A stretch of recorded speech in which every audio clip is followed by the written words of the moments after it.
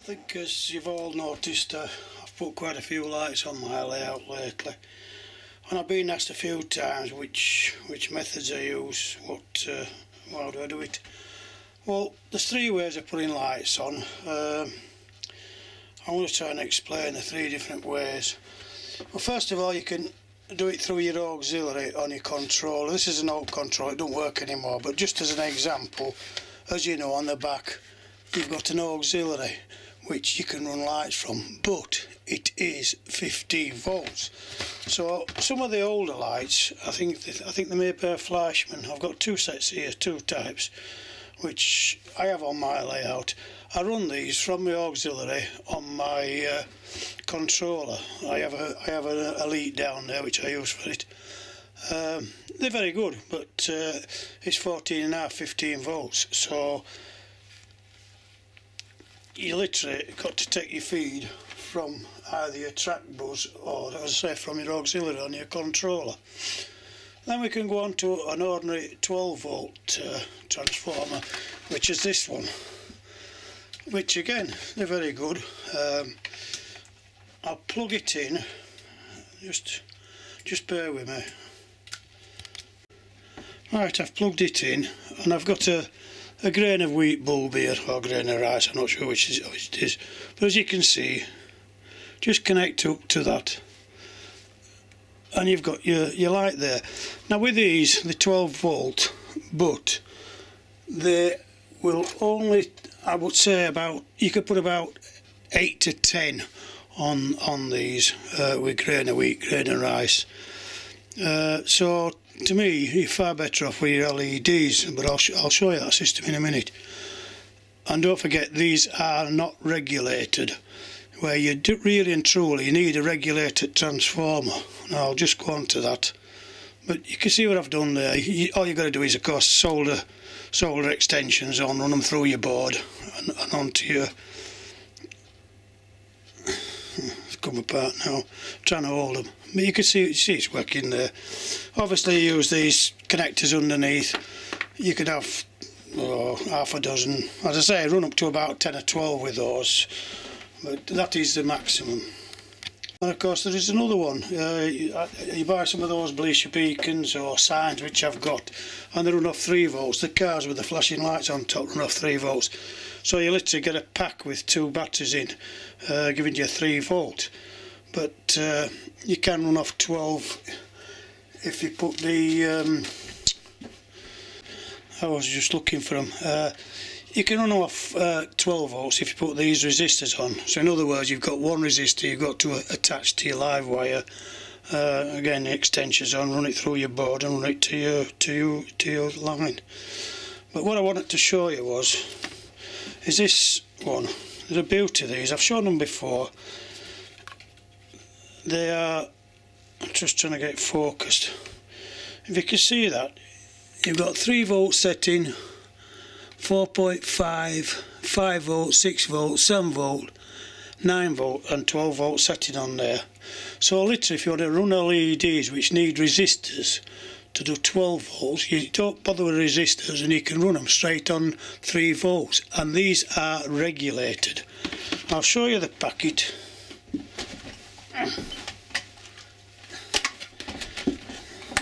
They come in a packet like this. I buy them locally. There's a firm called Yorkshire Trading where I get them from, which you probably won't have in your areas, obviously. But I've been onto Amazon, looked on Amazon's website, and you can buy them on there. They're approximately £9.99, £10. Just hang on a second again. Right, I've taken it out of the case, and this is how it comes. You get the fitted on the end, and these fittings. But literally, what I do is chop this off. And then you've got your 2 leads there, your live and your positive, your live and your negative. Just strip them back. And as I say, you can then set that to whatever you're using. I'll just give you another example now, using this other one. Right, this is an LED street lamp. You get 6 in a packet there for £8. And they come with the resistors. But of course, I've not fitted the resistor on there because now I've got this transformer which is working off of 3 volts, regulated 3 volts as well. You must keep on a regulated one, because if you don't, a normal transformer will go a lot higher when it's switched on, so you get a boost of power and it blows the lamps. But I've been using these now for a while, and as you can see, I'll show you I'll show you what else I do then, but I'll just show you some on the layout now. I've heard people say they're not very bright, but they're bright enough to me anyway. Let's put that down.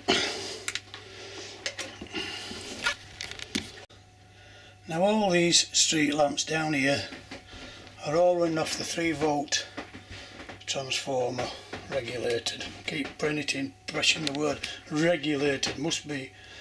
I have 12 lights running down there. I've also got the signboards. I have another one around the corner. I have 2 signboards, 3 signboards. Yeah, so there's 12, 13, 14. There's 14 lights running off that one transformer, and you could put plenty more on. That's the beauty with LEDs. Now then, these other station lights, these are normal 12 volt. There'll be grain of rice, a grain of wheat bulbs, those. The only trouble with those is they get very hot, whereas your LEDs don't. Again, they were cheap enough. I think I got 6 for about £9 out of these, but of course they've got to run off 12 volt, but you can run them off an unregulated those.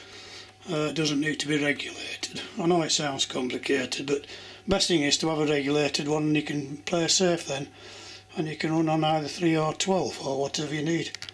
That's the police car. I bought that for I think about £23, with the blue light obviously on. Now that runs off the 2 batteries, as we say, on 3 volt or 12 volt resistor, but I've wired it down direct now onto my 3 volt supply from the regulated transformer. It's no problem. Now then, I've just done a cheaper one there. I bought these flashing LEDs. They're £1 each. They are 12 volts. There's no they just connect straight onto your 12 volt. So literally I drill a hole in the car, run the wires through, and they're onto a 12 volt supply. I've got another one down here as well. The police box there, that's another one of these £1 flashing lights. Again, I've drilled through the police box and just wired it through onto my 12 volt system. And then we have the signs there.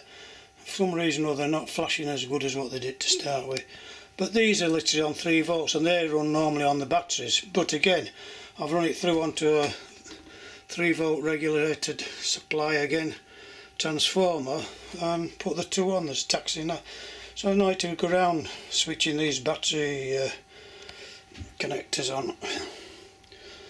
It just gives you a bit of an idea anyway. As I said, these down here are the 14 to 15 volt lights, which are running. If I can show you down there, I've got an Elite down there, and I run some from the auxiliary on that. I'm just trying to show you that billboard. It's very awkward when you're on your own, but you can see I've put extension wires on there. The 2 lights on that billboard. I'm going to drill through, put it on the table and show you. I'll just let go of those so the light will go off. And then you can either put tape on, but I use these sleeves, the heat shrink tubing.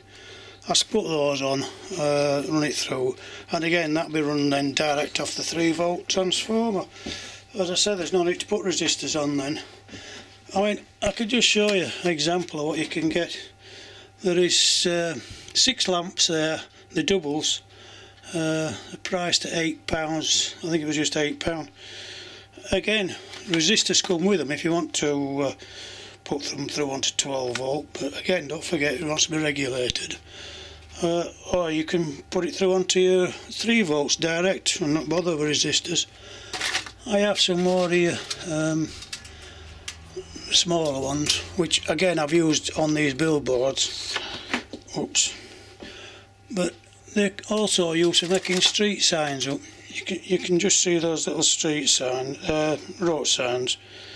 You just cut them out and paint them, glue them on. As an example again, there's one down there showing there's a level crossing coming up, and one down there is again showing the railway crossing. They're all lit up. Again, these are working off 3 volts with no resistors. I'd say it sounds confusing, but it isn't. But what I'm trying to say is that it's so easy to just buy these transformers, put your LEDs on, and just don't do away with the resistors and run them straight onto 3 volts.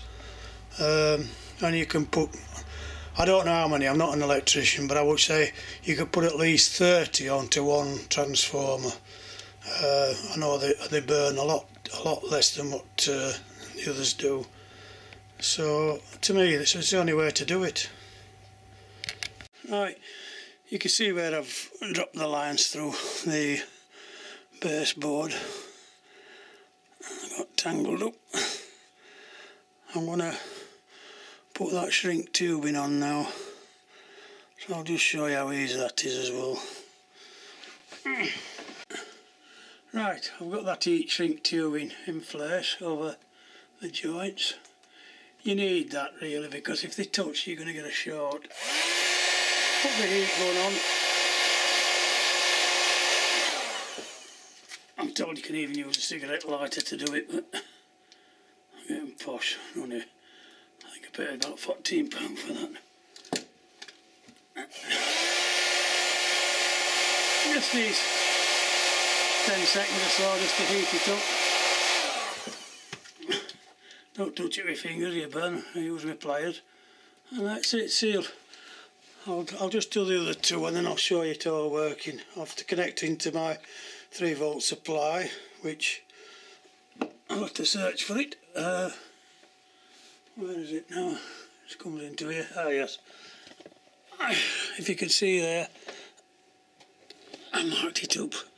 I'd say I didn't want people to see under my baseboard or my table, because that's my 3 volt supply in there, so I'll just connect it into there, then I'll show you them working.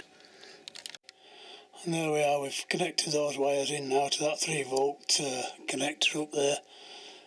And I say, any professionals out there, electricians, I know it's a mess under here, but there's only me can see it normally. I suspect a lot of you like me, not very professional, but let's face it, it's only 12 volts, 3 volts in that case, not going to do much damage.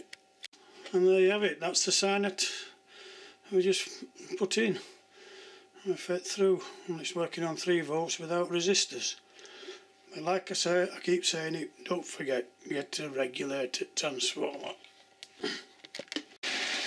There's one lot of lights I forgot to mention. Well, LEDs, again, the strips of LEDs. As you can see, there's 3 on a strip there. Again, you just put extension leads on these. You can see where they come from, where near most of those other lights come from. But at £2, it's a nice price. I use these in a lot of my buildings actually. And I've got these run off 12 volts. So literally you need two transformers, one run on 3 and one run on 12. And you're safe. You can do most of your housing with these, and you can buy them in strips. I think you can get up to 12 on a strip. I have one down there under the engine shed that's on 12. And so just join it in with your 12 volt system. Anyway, I hope it's been helpful to some of you. I know most of you know how to do it, etc. But I know it's a bit confusing with these 3s and 12s and 14 volts. And I'll be honest, I want to show myself about the regulated. I've blown 1 or 2 earlier on.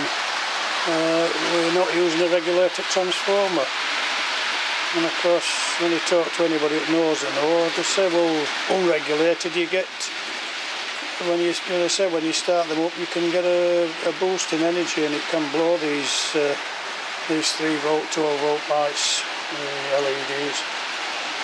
So I've said it about 6 times, 8 times, I'll say it again, buy the regulator transformers.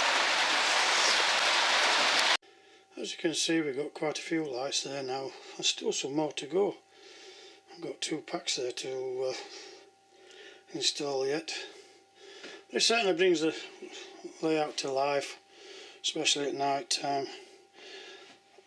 I know I'm not very good at explaining things, but if anybody wants to ask me anything, just come back, private message, or just ask me on the normal YouTube.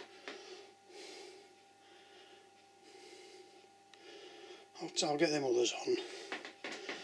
And I say, I know it's a bit of a mess under there, but I seem to manage alright.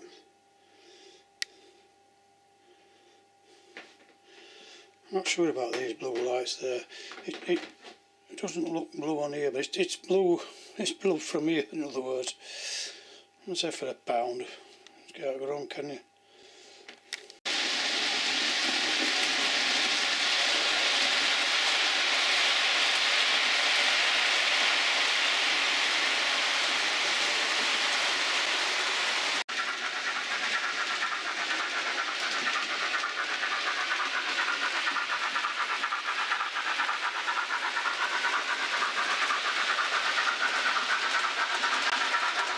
It's just come back today. I've just had these lights fitted on the front and the firebox fitted there. See it flickering away. A chap called Jason Edwards is doing this for me. A nice job. I'll see that running later.